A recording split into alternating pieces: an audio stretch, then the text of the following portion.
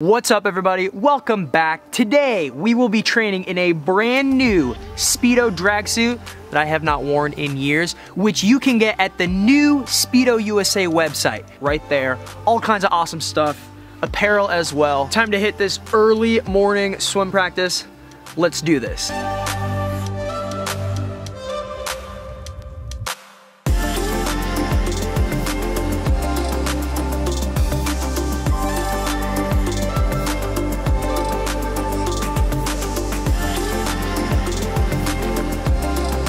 Good morning, everybody.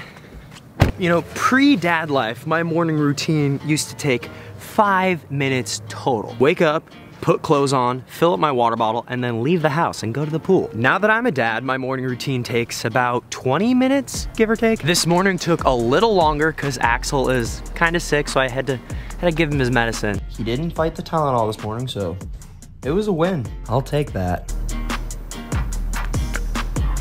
The dreaded early morning stairs. The moment we find out if my legs are gonna cooperate in the pool. Oh, they hurt.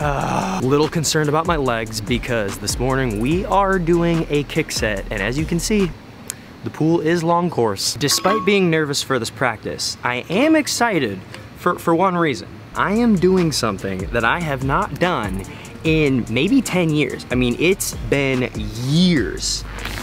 We're talking about training with a drag suit. I trained with the drag suit all through high school, and then when I got to college, just kind of stopped because my team, it's kind of cultural, right? Like if your team trains with them, then you wear them, but when I got to college, people weren't wearing them. Anyway, I want to wear them again, just to mix things up. A lot of fast people use them. Ryan Murphy swims with one every single day. So I had Speedo send me not one, not two, but 4 different colors. Why would you swim with the drag suit? The idea is that it's just a little bit of drag. It's just gonna slow you down a bit, and then when you take it off, you feel like a superhero. We've got the blue one, got the black one, got the red one. What color should I wear? Do you wanna wear one today? You wanna wear one? No, I'm good. Or this one, the blue and the red. You sure? Why not? A lot of drag, too much drag? Yeah, too much drag. Short interval kick. Short interval? Yeah, we're doing short interval kick, which makes this a lot. All right, which color should I wear? Red. Red? Are you red? Red it is. Poppin' tags. For anyone who doesn't know, that's my friend Michael Brinegar, American Olympic distance swimmer. Wow, that is not a small amount of drag. I mean, look at that. It's like a skin rash. It looks like he has like small hives on his butt and like a couple on his face. Can I get the set? I don't have foot, hand, mouth. Axel's not contagious anymore. This morning's kick set. Yeah, Corey, come here, let me kiss you. What? Your lips to yourself, Cody. There's a lot going on this paper, but the main thing, hello Tommy.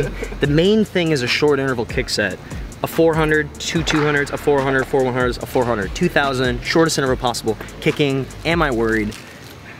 Yes. For this kick set. Lily, do you prepare like this? Nope. That's right, that's why I'm a better kick setter than you. That is also incorrect. Not true. I'm ready. I'm ready. Now jump in with confidence. That's awful! You are almost the first person in the water. Luke would like me to point out that I am last to get in the water today. That'll make it in the vlog, okay? But it's because I was pumping everybody up, you know?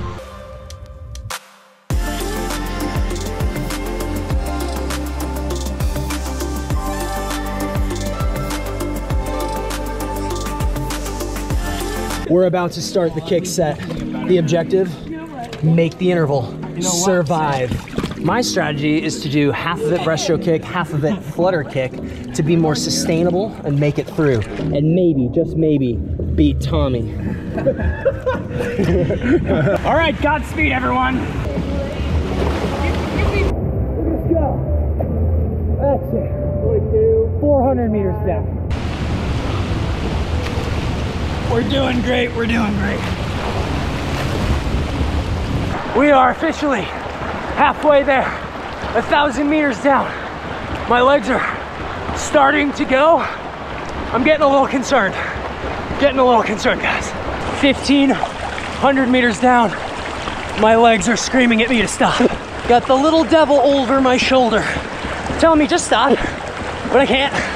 Can't stop, we're almost there. I can do it. Even though I want to. Come on. Last 200 meters. Got my second win. Don't even care about how much it hurts anymore. We are doing great. Gonna get there. Nice. Yeah. 20. Good job. Crushed it. I didn't notice the drag suit on the flutter kick, but I did on the breaststroke kick. We're gonna do a pole set now. Here's the final set right here. Gonna fly through these 9/200s pole.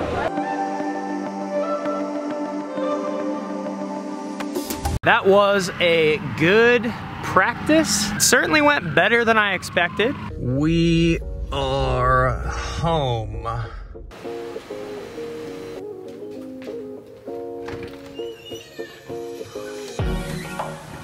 With Axel now being 11 months old, he's almost 1 year old.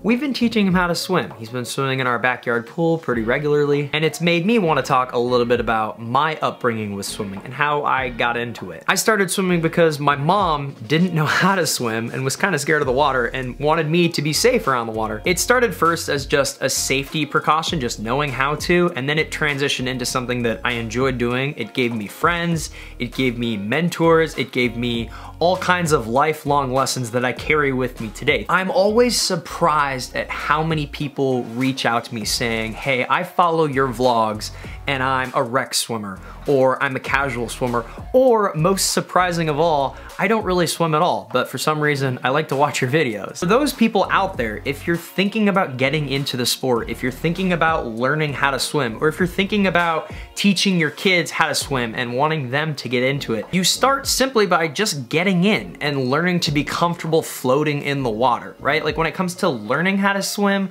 being comfortable just floating in the water and keeping yourself up, that's step one. So getting something that is floaty, like a kickboard or a pull buoy, learning how to hold yourself up, kick your legs a little bit, simple things like that. And then as you get slightly more advanced, you get yourself a pair of fins, a pair of paddles, you start using equipment as you're doing laps. And then who knows, one day you're like me, you're wearing a drag suit, using a parachute, doing power work, all kinds of crazy stuff. But it all starts with a simple life-saving skill that I think everybody should know how to do. And that's just getting in the water and learning how to swim. World Swimming Day is coming up October 23rd. And my message to everyone out there who is currently in and involved in the swimming community, or thinking about just dipping your toe in the water a little bit, you should know how to swim. You should teach your kids how to swim.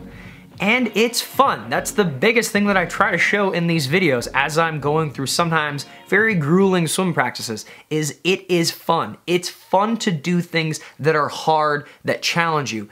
And it's also fun to play around in the water and just goof off. Uh-oh. Oh, buddy boy, it's okay. Come here, man.